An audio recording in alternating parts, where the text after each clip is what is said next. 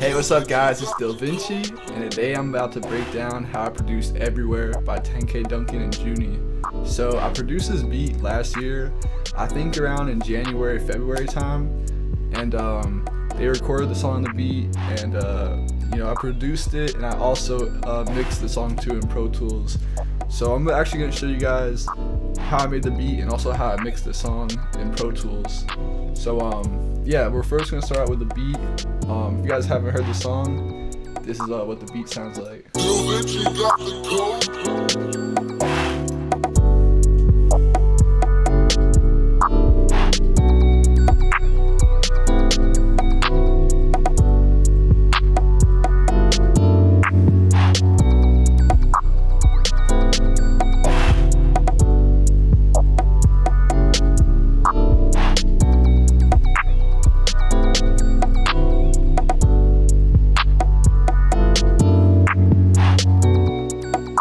So yeah, it's basically just a pretty simple plug beat. I'm gonna start breaking it down. Okay, so first I started out with these chords in Purity, and I used the Tine EP2 piano. So this is what it sounds like, and these are the chords.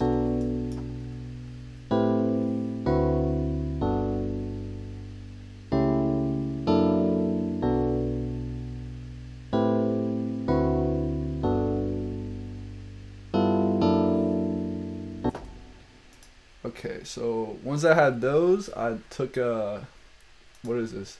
I got an ocarina out of Purity and layered it with it.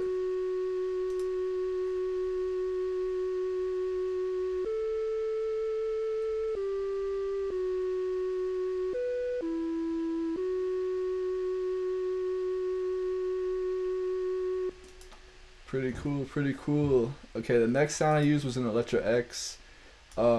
It's an arpeggiator called Lord of the Ring, and yeah, just one note, pretty simple. Electro X has a lot of really good arpeggiator sounds and a lot of dope pads as well. So after that, I basically took the chords and copy pasted them into another Electro X, and I guess I used the one heart pad. It says custom. I'm pretty sure this is not a custom sound. I'm pretty sure this is just a preset. But yeah, this is what it sounds like.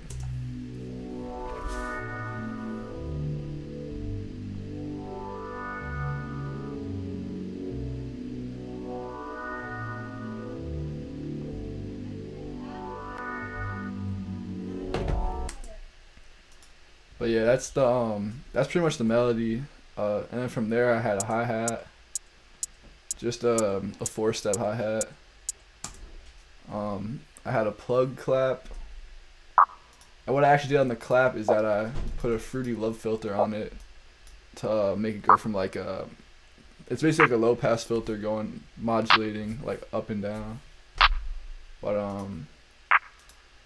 yeah, so after that just had a snare, had a bongo.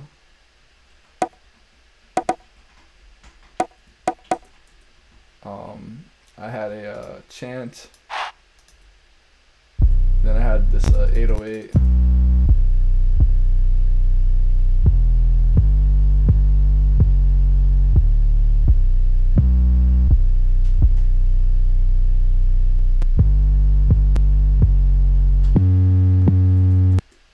I guess I had one more chant too. And yeah, that's basically all the sounds. That's the whole beat. Really simple. The last thing I did is just arrange it a little bit, and I put my second tag right here at the end of the first verse. Dylvinci got the code.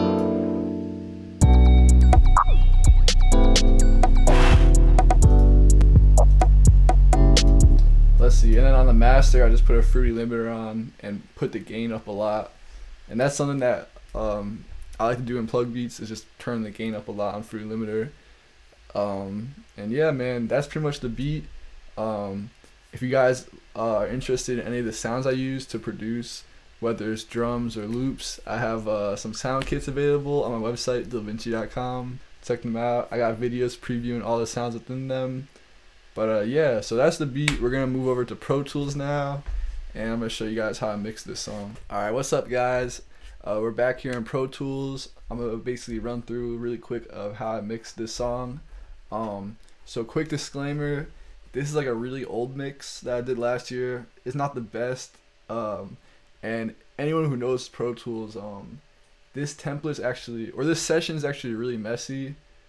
Like for example, I was using Waves Tune. I didn't have the real auto tune back then. Also, like when I got the session sent to me, the template was a little crazy. So yeah, and real quick too, the original song that whoever engineered the original song, it sounded really like bad. It sounded like they recorded it off an iPhone speaker.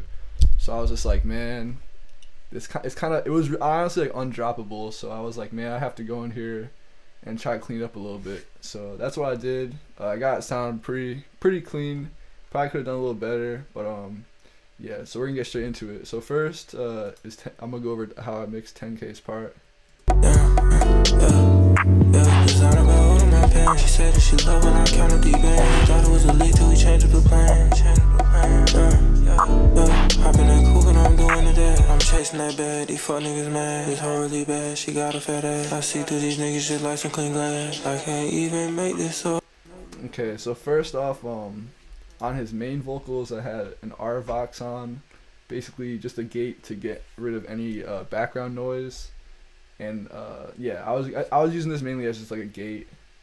And what a gate is, it cuts out any sounds under a certain decibel range. I'm not really too sure how to describe it, but essentially what I usually use it for in like mixing or recording or engineering is usually just to like cut out any background noise under a certain like threshold level. Alright, next I had a EQ. I guess the engineer actually did this EQ and it was pretty fire. Basically just boosting the high end a little bit and cutting out some low end. Next, just the R compressor, compressing his vocals a little bit. Late till we change up the plan. Hopping that coupe and I'm doing the dash. I'm chasing that bag, these fuck niggas mad. This hoe really bad, she got. It's actually interesting because this compressor isn't actually doing anything. Not really too sure why it's there, but anyways, next Waves Tune, which is basically like a cheaper version of auto tune. It's not as good as the real auto tune, but it still gets the job done, and it's what I had at the time. And then another R-Vox, basically just to boost the volume of the vocals a little bit. Then we got basic sends like quarter note delay, half note delay, like a slap delay, reverb, parallel compression. Pretty much the same exact thing on the ad-libs too. The only difference is that there's a telephone effect on them.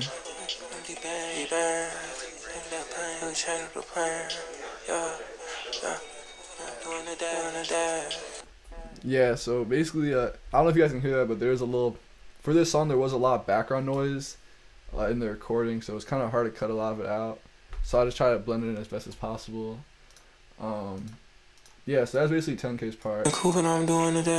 Oh, then I had it. I had all his vocals routed to a bus, where it's just like basic stuff like a de-esser, R compressor, another EQ, a CLA compressor, C6 multiband compressor, what is this, resistance, AXX. This is kind of like a, I guess like a, it's, I don't even know how to describe it. It's kind of like a compressor, like saturator kind of thing.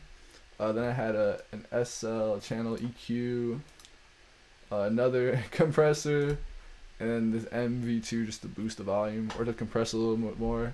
Yeah, like you can tell this is an old mix because there's a lot of unnecessary stuff on here that I wouldn't particularly do now. But yeah, so that's basically 10k's part. Sounds pretty clean with the beat over it. I see through these niggas just like some clean glass. I can't even make this up. We gon' make that glass on Benji's on me and ain't none. We count up them racks for fun. We countin' Rockies for fun. Money just going and come. Niggas wanna live my lifestyle. Okay, so for Joony's part, pretty much same thing, you know, auto tune, compression, EQ, R-Vox, and I had it routed to a vocal bus with a de-esser, compressor, EQ, CLA compressor, multiband compressor, saturator type thing, and of course like reverb sends, delay sends, etc. And that's pretty much it, to be honest. Like the other thing I did on here, let's see, I did a few beat cuts like right here. Let me show you guys. Like right here I did a beat cut, or actually I did like a wind down. Money just going and come. Niggas wanna live my lifestyle. Most of these niggas my sons. Free on my dog. Basically how I did that is that what you do is you highlight the part you wanna do the little slow down, speed up effect on. You go to audio suite, pitch shift, verify, slow down, and then you render it. And then, just going and come.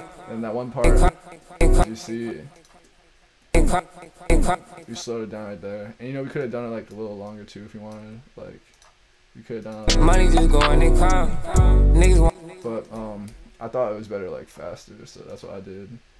What else do we do on this? Oh yeah, so yeah, a few beat cuts. Then over here for like the outro, I basically just had like a EQ. It's a little off actually. Yeah, just to like, you know, a little bit of a vibe. And then at the end here, I guess I just faded out the beat. Yeah, nothing too crazy. Like pretty. This is like I said, this is an old mix. It's not as good as a mix I would do now. Just want to put that out there.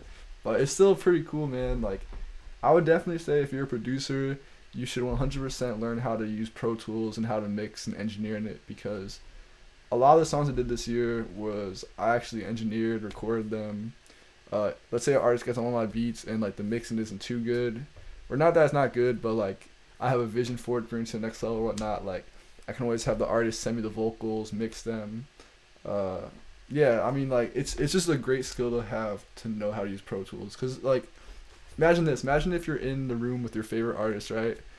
And they want to hop on your beats, but no one there is an engineer. No one there knows how to engineer. Like, you're kind of screwed because the artist can't record on your beats because no one knows how to use Pro Tools. But if you learn how to use it, and it could be Pro Tools, FL, Logic. I think Pro Tools is the best for recording vocals, but...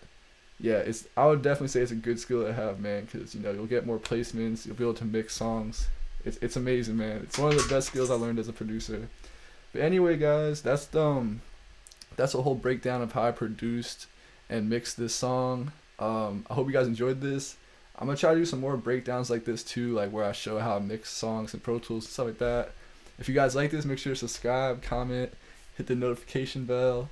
And like I said earlier, if you guys are interested in any of my sounds, link in description to my website. I got a bunch of sound kits out with loops, drum kits, etc., etc. But yeah, guys, hope you guys enjoyed this. Peace.